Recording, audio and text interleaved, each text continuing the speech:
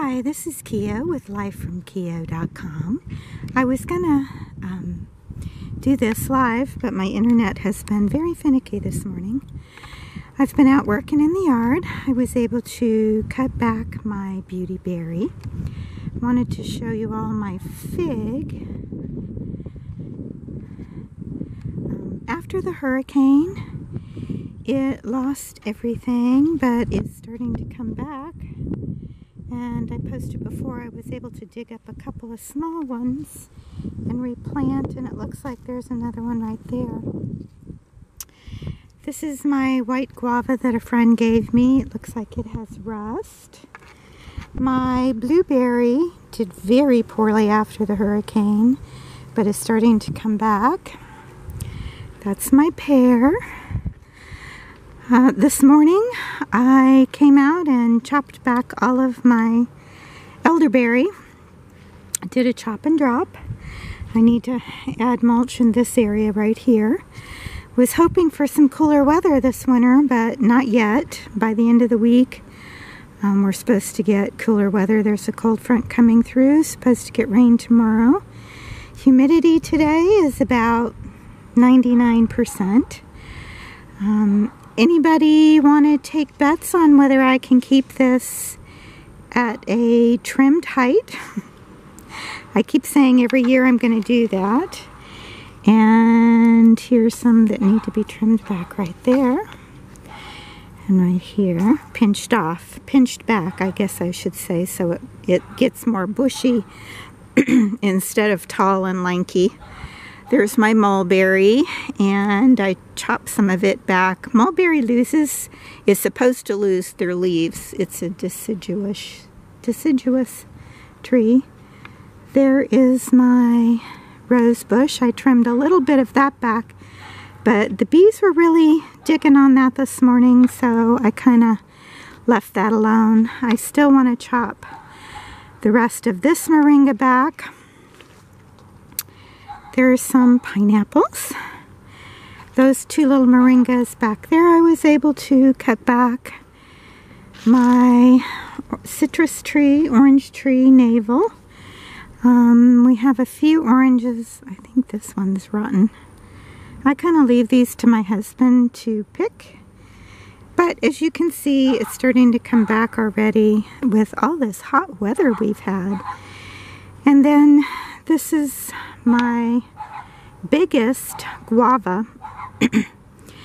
And I need to trim a little bit more off the top of that. This one really likes it here a lot.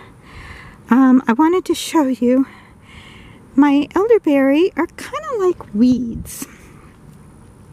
There's one there, there's one there, all over there, all over here. They just kind of pop up everywhere. I planted one, and this is what I've ended up with, a bunch down there. I did chop and drop. I think I just said that. Anyway, try and do the chop and drop, which helps put the plant back into the plant material back into the soil. And this morning I had a dog on this road right here come up and start barking at me and growling, and scared me to death. Thankfully my gate was opened and I was able to get in. These are my bananas that I transplanted, and they are doing pretty good.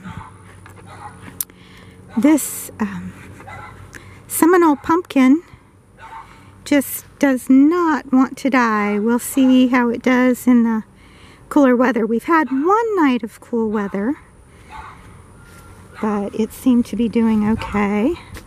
My tomatoes kind of went the way of my green beans. My beets, however, are doing great. I want to plant some more of those. This is an onion bottom that I just chopped off, the part where it would be the roots, and you plant that and you get a whole new onion. I've done that several times. Here's another shot from this side of the moringa. This one I've had a really hard time keeping cut down. Oh my goodness. Doggy is barking, barking, barking, barking. Alright, so I have that moringa to cut back.